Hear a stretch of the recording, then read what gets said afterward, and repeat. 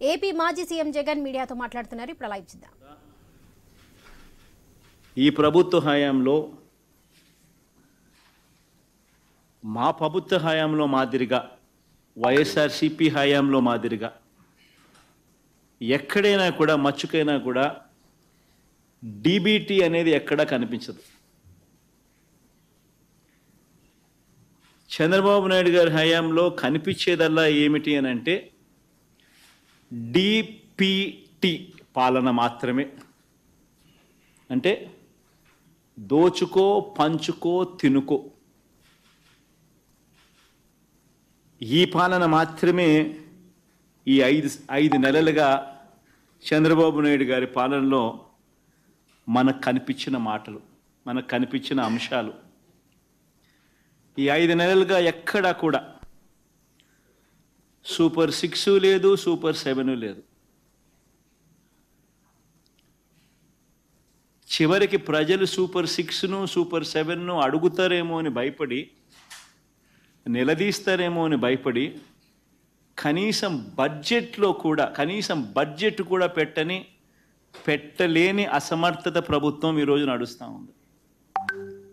Vote on account బడ్జెట్తో నడుపుతా ఉన్న ప్రభుత్వం బహుశా దేశ చరిత్రలో ఏది ఉండదేమో ఇన్ని నెలల పాటు.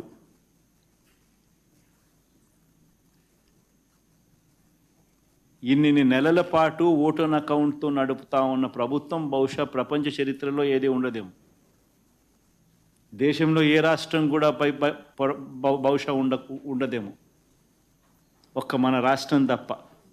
ఎందుకు ఈయన బడ్జెట్ ప్రవేశపెట్టడం లేదంటే దానికి కారణం, బడ్జెట్ ప్రవేశపెడితే ప్రజలు నా సూపర్ 6 ఏమైంది, సూపర్ 7 ఏమైంది అని ప్రజలు అడుగుతారేమో అని, నిలదీస్తారేమో అని భయపడి కనీసం బడ్జెట్ కూడా ప్రవేశపెట్టలేని ప్రభుత్వం. ఈరోజు రాష్ట్రంలో ఎంతటి దారుణంగా డిపిటి పాలన జరుగుతూ ఉందంటే, దోచుకో పంచుకో తినుకో అనే పాలన సాగుతూ ఉందనంటే, ఈరోజు ఎక్కడ చూసినా కూడా చూసుకోండి, ఇసుక దగ్గర నుంచి మొదలెడితే ఇసుక, మద్యం,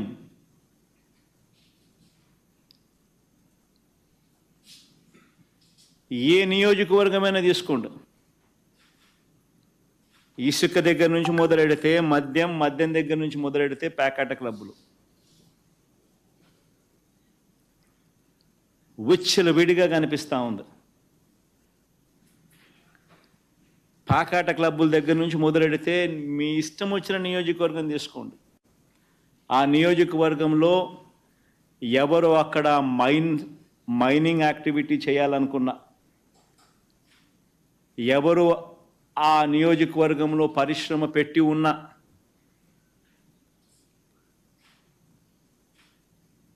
కప్పం కట్టండి, ఏ ఒక్కరూ కూడా ఏ యాక్టివిటీ చేసే అవకాశము లేదు, పరిస్థితి లేదు. ఎమ్మెల్యేకింత, ముఖ్యమంత్రికింత, రాష్ట్ర వ్యాప్తంగా కూడా దోచుకో పంచుకో తినుకో అన్న పరిస్థితిలో ఇవాళ రాష్ట్రంలో మాఫియా యుగం జరుగుతూ ఉంది.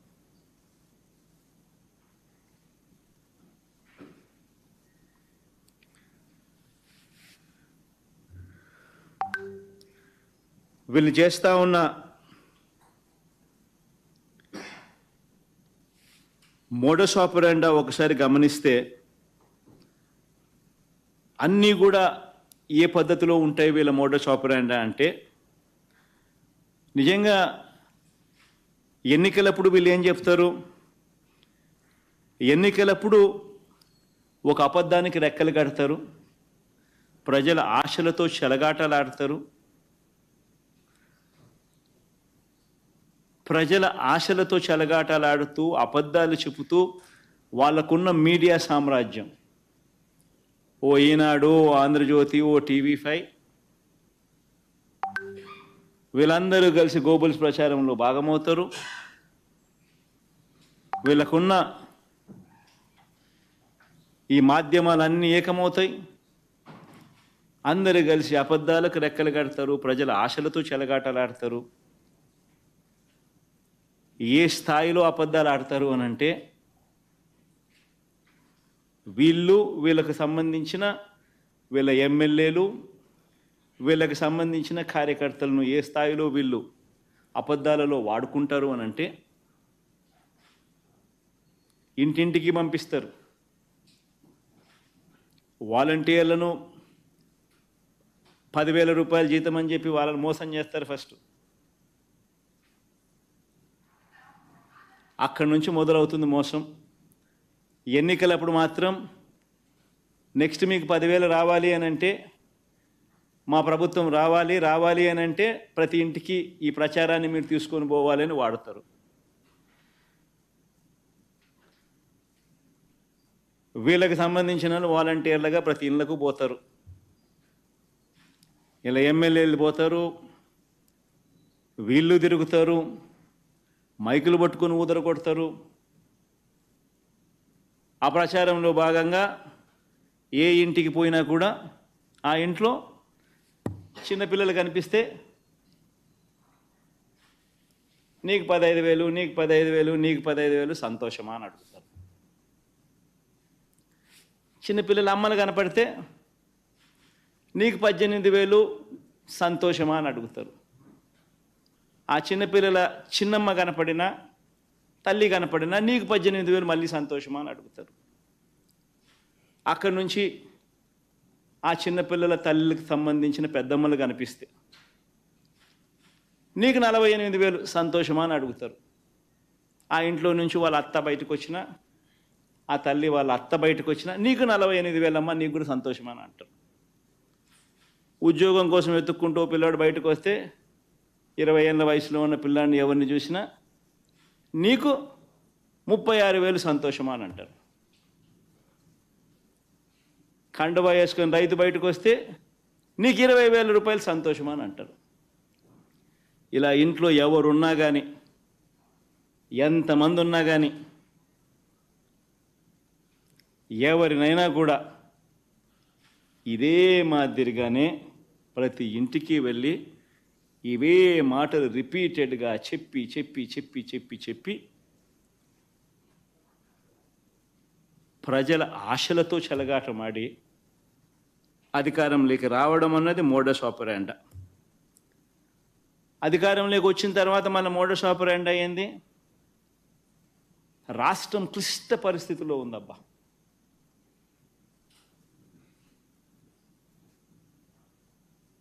చెయ్యాలనున్నా నేను చేయలేకపోతా ఉన్నా. మోడస్ ఆపరాండా ఇదే మోడస్ ఆపరాండి.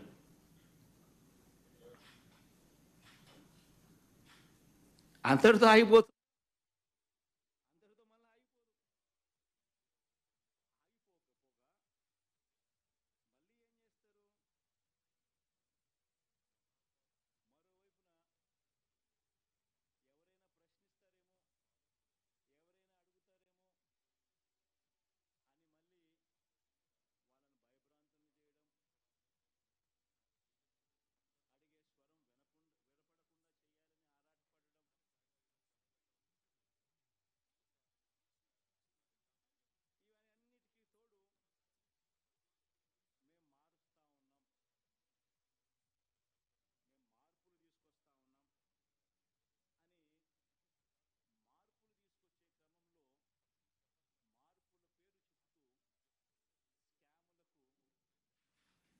తెరలేపుతారు. ఇది వీళ్ళ మోడస్ ఆపరాండా. ఈ మోడస్ ఆపరాండాలో భాగంగా వీళ్ళు చేస్తూ ఉన్న అవినీతి కార్యక్రమాలకు సంబంధించి వీళ్ళు ఏ రకంగా అవినీతి చేస్తూ ఉన్నారు అన్నదానికి కొన్ని ఉదాహరణలు నేను చెప్తా. ఇందులో మొదటిది ఇసుకకు సంబంధించి ఎంతటి దారుణమైన స్కెచ్లు గీశారు అన్నది మీకు చెప్తా. నిజంగా ఈరోజు ఎన్నికలప్పుడు ఏమన్నారు? ఇసుక అన్నది చాలా ఎక్కువ రేటు అని ఆర్గ్యూ చేశారు. ఈరోజు నేను అడుగుతా ఉన్నా ఇదే చంద్రబాబు నాయుడు గారిని, ఇదే కూటమికి సంబంధించిన ఇదే ప్రభుత్వానికి, వీళ్ళందరినీ కూడా ఒకటే అడుగుతా ఉన్నా. వీళ్ళందరూ కూడా ఈరోజు రాష్ట్రంలో దాదాపుగా 141 కాన్స్టిట్యున్సీస్లో 141 నియోజకవర్గాలలో యావరేజ్గా 20,000 రూపాయల పైన ఉంది ఇసుక లారీ రేటు. దాదాపుగా 53 నియోజకవర్గాలలో ఇసుక యావరేజ్ రేటు 30,000 రూపాయల పైన ఉంది. కొన్ని నియోజకవర్గాలలో అయితే ఇసుక రేటు లారీ 60,000 రూపాయల పైన ఉంది.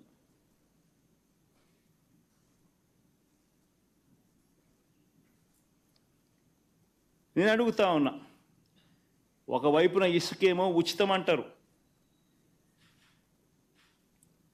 ఒకవైపున ఇసుక ఉచితం అంటారు,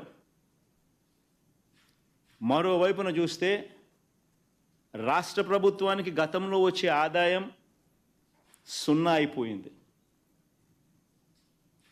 రాష్ట్ర ప్రభుత్వానికి గతంలో వచ్చే ఆదాయం 0 అయిపోయింది. రేట్లు చూస్తే గత ప్రభుత్వంలో ఉన్న రేట్ల కన్నా రేట్లు 2 3 రేట్లు పెరిగాయి.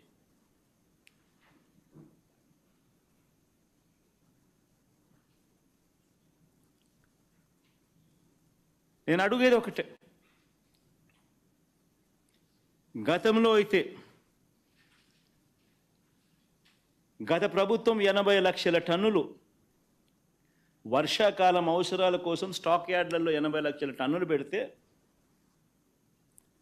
వీళ్ళ ప్రభుత్వం వచ్చి రాగానే నెల రోజులు తిరక్క మునిపే అందులో సగానికి పైగానే లెఫ్ట్ రైట్ సెంటర్ దోచేసినారు.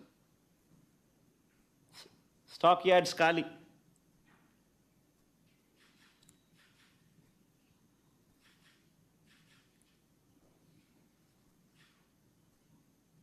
ఇవన్నీ వాస్తవాలు కనిపిస్తూ ఉన్నాయి. వాస్తవం అవునా కాదా అని అడుగుతా ఉన్నా.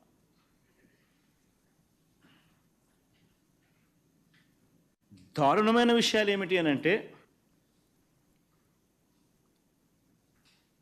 వీళ్ళు చేస్తూ ఉన్న దోపిడీ ఏ స్థాయిలో ఉంది అన్నదానికి నిదర్శనం ఒకసారి ఆ టెండర్ డాక్యుమెంట్ ఒకసారి ప్లే చేయండి అమ్మ. ఒకసారి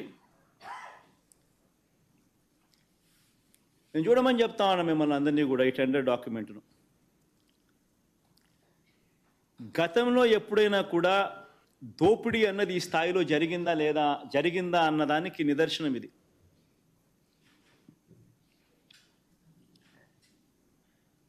కిందికి రామ్మా, ఇంకా కిందికి రా. 2 రోజులు మాత్రమే టెండర్లకు, అది కూడా పండగ వేళ. అందరూ దసరా పండగ సందర్భంగా ఉంటే, అందరూ పండగలో నిమగ్నమై ఉంటే, బిజీగా ఉంటే 108 రీచ్లకు వీళ్ళ టెండర్లు పిలిచారు. 2 రోజులు టైం.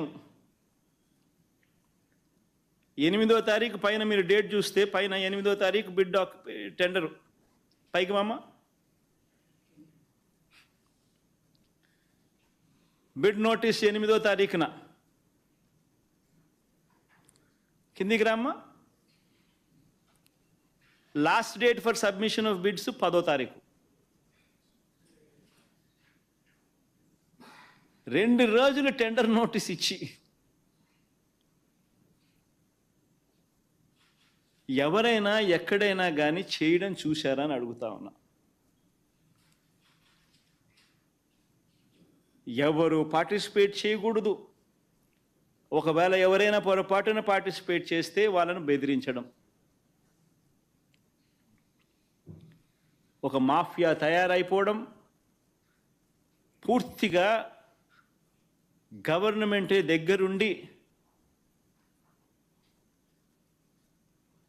తమ వారి చేత దోచేయించే కార్యక్రమం. నిజంగా ఎవరికి తెలియకుండా తమ మాఫియాకు ఇదంతా కట్టిబెట్టేసేయడం, మాఫియాకు కట్టిబెట్టేసిన తర్వాత నీకింత నాకింత అని పంచుకోవడం.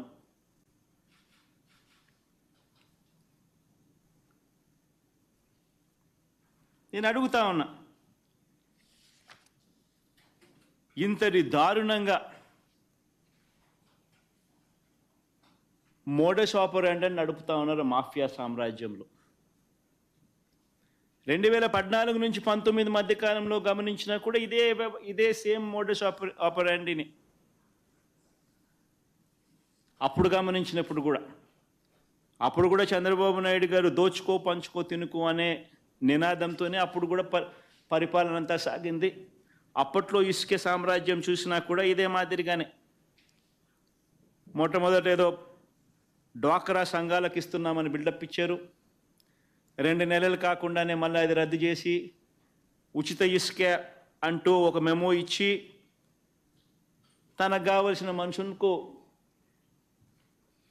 ఆ ఇసుక తీసే కాంట్రాక్టులన్నీ పూర్తిగా అప్పజెప్పడం, చంద్రబాబు నాయుడు ఇంటి పక్కనే పొక్లేన్లను పెట్టి యథేచ్ఛగా మైనింగ్ చేయడం కూడా మన కళ్ళ ఎదుటే మనం చూసాం. ఈరోజు మళ్ళీ సేమ్ టు సేమ్ మళ్ళా ఈరోజు ఇంకా ఇప్పుడంటే ఇంకా బీజేపీతో భాగస్వాములుగా ఉన్నారు కాబట్టి అసలు ఇంకా భయము భక్తి కూడా ఉండాల్సిన అవసరం లేదు. ఎవరికి అసలు భయం ఉండాల్సిన పని లేదు, ఇంకోటి ఉండాల్సిన పని లేదు, ఇంకోటి ఉండాల్సిన పని లేదు అని చెప్పి పూర్తిగా నిస్సిగ్గుగా బట్టలు ఇప్పేసినారు. దోచుకునే దాంట్లో ఒక అడుగు ముందుకేసేసినారు. 2 రోజులు మాత్రమే టెండర్కు టైం ఇచ్చి, అది పండగ రోజు, పండగ వేళ అందరూ పండగలో నిమగ్నమై ఉన్నప్పుడు దోచేసే కార్యక్రమానికి శ్రీకారం చుట్టారు. ఇదే వైఎస్ఆర్సీపీ ప్రభుత్వ హయాంలో, గతంలో మా ప్రభుత్వ హయాంలో ఎంత పారదర్శకంగా ఈ పాలసీ, ఇసుకే పాలసీ అనేది ఎంత పారదర్శకంగా ఉండేది అని అంటే, దోపిడీకి అవకాశం లేని పరిస్థితిలో ఈ పాలసీ ఉండేది. కేంద్ర ప్రభుత్వ ప్లాట్ఫామ్ మీద ఈ టెండర్లు పిలిచడం జరిగింది. కేంద్ర ప్రభుత్వ ప్లాట్ఫామ్ మీద ఈ టెండరింగ్ ఎవరైనా పార్టిసిపేట్ చేయొచ్చు. కంప్యూటర్ ఉంటే చాలు, ఎవరైనా పార్టిసిపేట్ చేయొచ్చు ఈ టెండరింగ్. అది కేంద్ర ప్రభుత్వ ప్లాట్ఫామ్ మీద, ఈ టెండరింగ్ ప్లాట్ఫామ్ మీద టెండర్లు పిలిచడం జరిగింది. పారదర్శకంగా రాష్ట్ర ప్రభుత్వ ఖజానాకు ఆదాయం వచ్చే విధంగా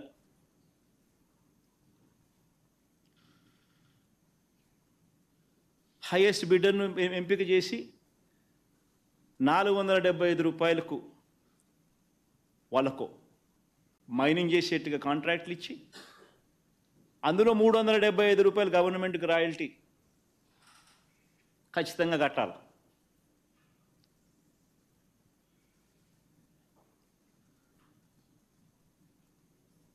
అంటే 475 రూపాయలకు వాళ్ళు అమ్మితే 375 రూపాయలు గవర్నమెంట్కి రాయల్టీ కట్టాలి. గవర్నమెంట్ ఖజానాకు డబ్బు వస్తుంది. సంవత్సరానికి 750 కోట్ల రూపాయలు గవర్నమెంట్ ఖజానాకు ఆదాయం వచ్చేట్టుగా, ప్రతి సంవత్సరం వచ్చేట్టుగా, ఆదాయం వచ్చేట్టుగా పారదర్శకంగా ఈ టెండర్ల ద్వారా కేంద్ర ప్రభుత్వ ప్లాట్ఫామ్ మీద వైఎస్ఆర్సీపీ ప్రభుత్వ హయాంలో ఆ రోజు టెండర్లు పిలిస్తే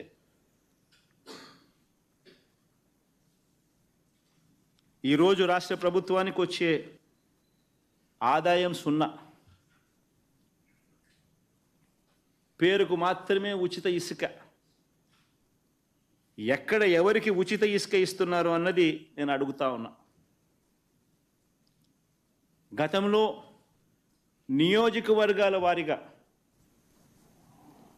ఈ 475 రూపాయలకు రీజనబుల్ ట్రాన్స్పోర్ట్ రేట్ యాడ్ చేసి ఏ నియోజకవర్గంలో ఎంత రేటుకు శాండ్ అమ్మాలి, ఇసుక అమ్మాలి అని చెప్పి ప్రతి వారం దినపత్రికల్లో అడ్వర్టైజ్మెంట్ వచ్చేది. ఇంక్లూడింగ్ తెలుగుదేశం పార్టీ గజెట్ పత్రిక ఈనాడు వారం వారం అడ్వర్టైజ్మెంట్ వచ్చేది. ఈ నియోజకవర్గంలో ఈ రేటు, ఈ నియోజకవర్గంలో ఈ రేటు, ఈ నియోజకవర్గంలో ఈ రేటు. ఇంతకన్నా ఎక్కువ రేటుకి ఎవరైనా అమ్మితే 2 లక్షల రూపాయల జరిమానా, 2 ఏళ్ల జైలు శిక్ష అని. అంత పారదర్శకంగా గత ప్రభుత్వ హయాంలో రీజనబుల్ రేట్లకు ఇసుక అమ్మడం జరిగిన పరిస్థితులు. ఒకవైపున రాష్ట్ర ప్రభుత్వానికి ఆదాయాలు వస్తూ, మరోవైపున రీజనబుల్ రేట్లకు ఇసుక అమ్ముతూ. ఈరోజు రాష్ట్ర ప్రభుత్వానికి వచ్చే ఆదాయం 0. ఇసుక రేట్లు చూస్తే అప్పట్లో అమ్మిన రేటు కన్నా 2 3 ఎక్కువ రేట్లకు ఈరోజు ఇసుక అమ్ముతూ ఉన్నారు.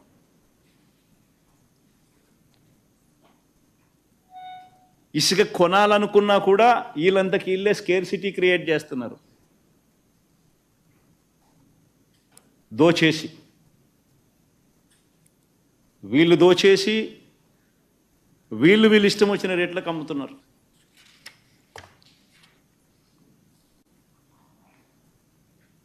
రెండో అంశం, స్కాములలో ఏ లెవెల్లోకి వెళ్ళిపోతున్నారు అని, ఏ లెవెల్లోకి రాష్ట్ర ప్రభుత్వాన్ని తీసుకొని పోతున్నారని చెప్పడానికి ఇంకొక ఉదాహరణ లిక్కర్.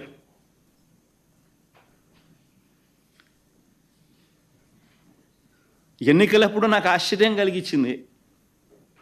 అబద్ధానికి రెక్కలు కడితే ఏ మాదిరిగా ఉంటుందన్న దానికి నిజంగా తెలుగుదేశం పార్టీ ప్రచారము, ఈనాడు, ఆంధ్రజ్యోతి, TV5 వీళ్ళ గోబుల్స్ ప్రచారం చూసినప్పుడు ఆశ్చర్యం కలిగించేది.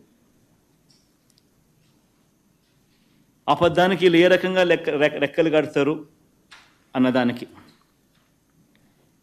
ఆశ్చర్యం ఏంటంటే, మద్యం అన్నది, లిక్కర్ అన్నది చంద్రబాబు నాయుడు గారి హయామైనా, దాని ముందు హయామైనా, మన హయామైనా అదే రకమైన సేమ్ లిక్కర్ స్పెసిఫికేషన్సే, అవే డిస్టిలరీసే.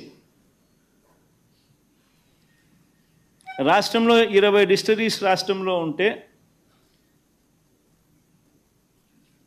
ఇందులో 14 డిస్టిలరీస్ లైసెన్సులు ఎవరి హయాంలో వచ్చాయనంటే అది సాక్షాత్తు నారా చంద్రబాబు నాయుడు గారి హయాంలో.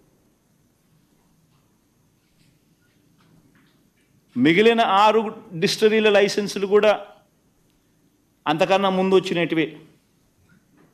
వైఎస్ఆర్సీపీ హయాంలో ఒక్క డిస్టిలరీ లైసెన్స్కి కూడా లైసెన్స్ ఇవ్వలే, మనం పర్మిషన్ ఇవ్వాల. మరి అవే డిస్టిలరీస్ నుంచే చంద్రబాబు నాయుడు గారి హయాంలో కూడా అదే లిక్కరే, అదే స్పెసిఫికేషన్సే, అదే లిక్కరే సప్లై అయింది.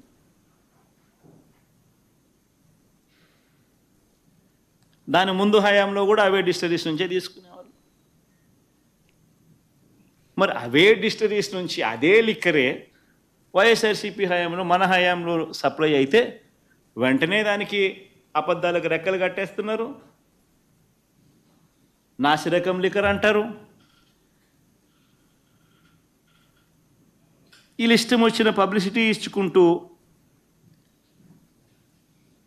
ఒకవైపున నాసిరకం లిక్కర్, మరోవైపున చంద్రబాబు వస్తే లిక్కర్ క్వాలిటీ పెంచి ఆయన అయితే 99 రూపాయలకే ఇస్తాడు అని చెప్పి మళ్ళీ అదొక పబ్లిసిటీ. ఎగ్జాక్ట్గా ఇదే జరిగింది. నిజంగా లిక్కర్ అన్నది చంద్రబాబు నాయుడు ఏ రకంగా స్కాముల కింద మారుస్తాడు అన్నదానికి ఇంకొక ఎగ్జాంపుల్.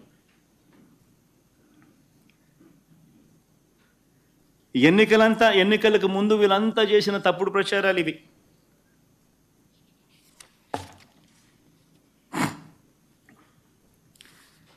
ఎన్నికలు అయిపోయిన తర్వాత చూస్తే పరిస్థితి ఏమిటని చెప్పి ఒకసారి గమనిస్తే 5 నెలలు అయిపోయింది. చంద్రబాబు నాయుడు హయాంలో బ్రాండ్లు ఒకసారి గమనిస్తే ఆశ్చర్యం కలిగించేటివి ఉన్నాయి. ఎందుకంటే బేసిక్లీ బ్రాండ్లు ఏవైనా కూడా తేడా పడవు. ఏ డిస్టిలరీస్ నుంచి కరెక్ట్గా వస్తూ ఉందనేదే తేడా పడుతుంది. ఆ డిస్టిలరీస్కు ఆ నోటిఫైడ్ డిస్టిలరీ నుంచి వస్తుందా లేదా అన్నది మాత్రమే తేడా పడుతుంది. బ్రాండ్లు చంద్రబాబు నాయుడు హయాంలో అప్పట్లో boom beer, president medal, governors choice, power star 999, Russian రోమనోవా, ACB, 999 legend. ఆ సినిమా బాగుందంటే ఆ సినిమా పేరు, కొత్త సినిమా యాద్ వస్తే అది cinema.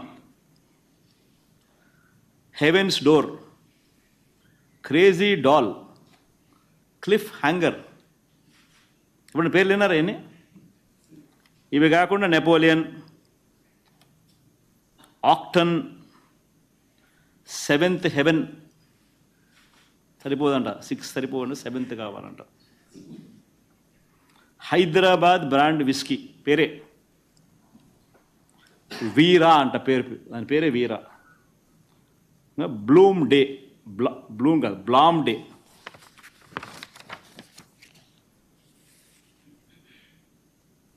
Power star, 999 power star. బ్రాండ్ల పేర్లు ఎన్ని నేను చెప్పినటువన్నీ.